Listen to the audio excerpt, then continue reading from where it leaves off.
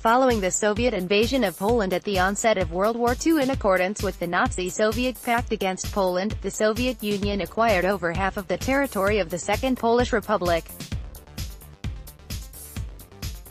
Within months, in order to decolonize annexed lands, the Soviet NKVD rounded up and deported between 320,000 and 1 million Polish nationals to the eastern parts of the USSR, the Urals, and Siberia. There were 4 waves of deportations of entire families with children, women and elderly aboard freight trains from 1940 until 1941.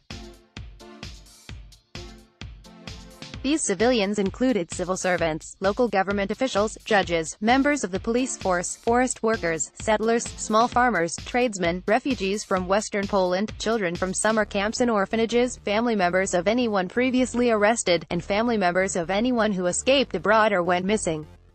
Their fate was completely changed in June 1941 when Germany unexpectedly attacked Soviet Union.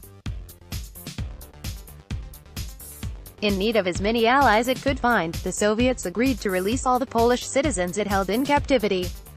Released in August 1941 from Moscow's infamous Lubyanka prison, Polish General Władysław Anders began to mobilize the Polish armed forces in the east, commonly known as the Anders Army, to fight against the Nazis. Forming the new Polish army was not easy, however.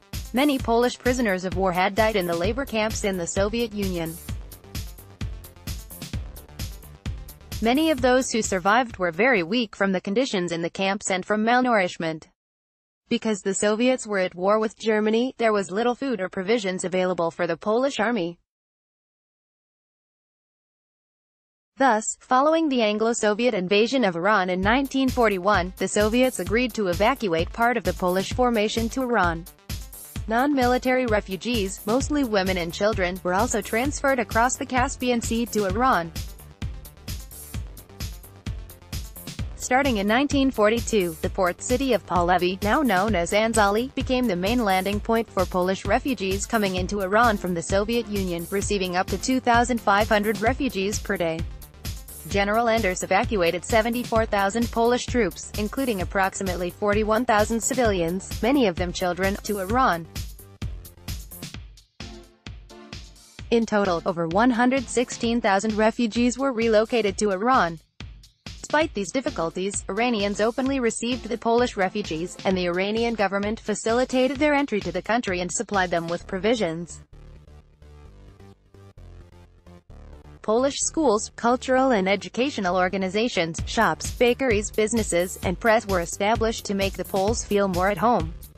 The refugees were weakened by 2 years of maltreatment and starvation, and many suffered from malaria, typhus, fevers, respiratory illnesses, and diseases caused by starvation.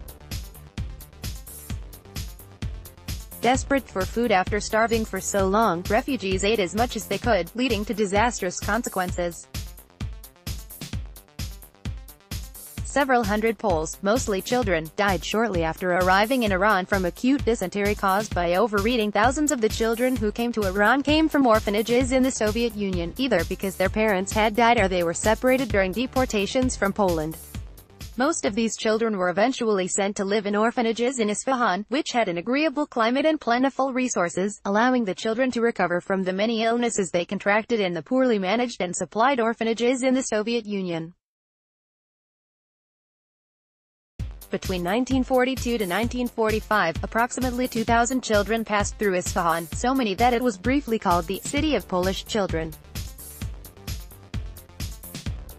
Numerous schools were set up to teach the children the Polish language, math, science, and other standard subjects. In some schools, Persian was also taught, along with both Polish and Iranian history and geography. Because Iran did not permanently care for the large influx of refugees, other British colonized countries began receiving Poles from Iran in the summer of 1942. By 1944, Iran was already emptying of Poles. They were leaving for other camps in places such as Tanganyika, Mexico, India, New Zealand and Britain. While most signs of Polish life in Iran have faded, a few have remained. As writer Ryszard Antoluk noted in Pars Times, the deepest imprint of the Polish sojourn in Iran can be found in the memoirs and narratives of those who lived through it. The debt and gratitude felt by the exiles towards their host country echoes warmly throughout all literature. The kindness and sympathy of the ordinary Iranian population towards the Poles is everywhere spoken of. The Poles took away with them a lasting memory of freedom and friendliness, something most of them would not know again for a very long time. For few of the evacuees who passed through Iran during the years 1942-1945 would ever to see their homeland again. By a cruel twist of fate, their political destiny was sealed in Tehran in 1943. In November of that year, the leaders of Russia, Britain and the USA met in the Iranian capital to decide the fate of post-war Europe. During their discussions, which were held in secret, it was decided to assign Poland to the zone of influence of the Soviet Union after the war. Photo credit, Nick Perino, Library of Congress.